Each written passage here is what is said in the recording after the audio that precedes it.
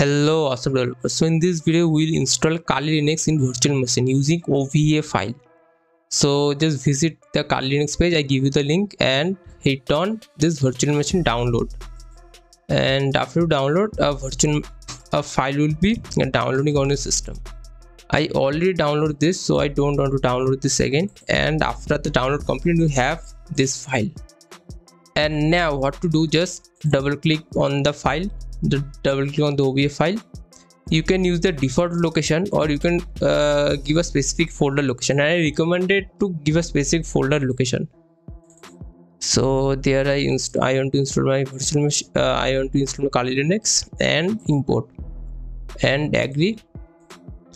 And now it will take some time, around 10 to 15 minutes it will take. And now it will take some time, around 10 to 15 minutes depending upon your system. So wait for a few minutes and it will be installed.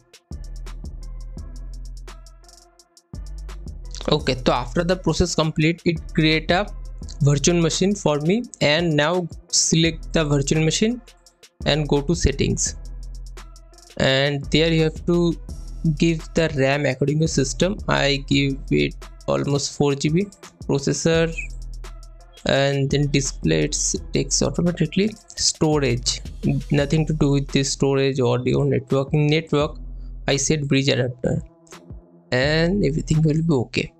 Now just start the virtual machine.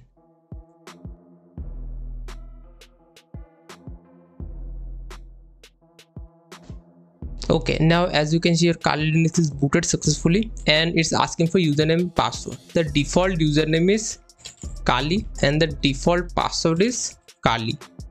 So hit Kali and enter. And now the system will be booting up. Okay. So thank you so much guys for watching this video. I hope it will be helpful. Please do like and subscribe on my channel. And bye bye. See you on the next video.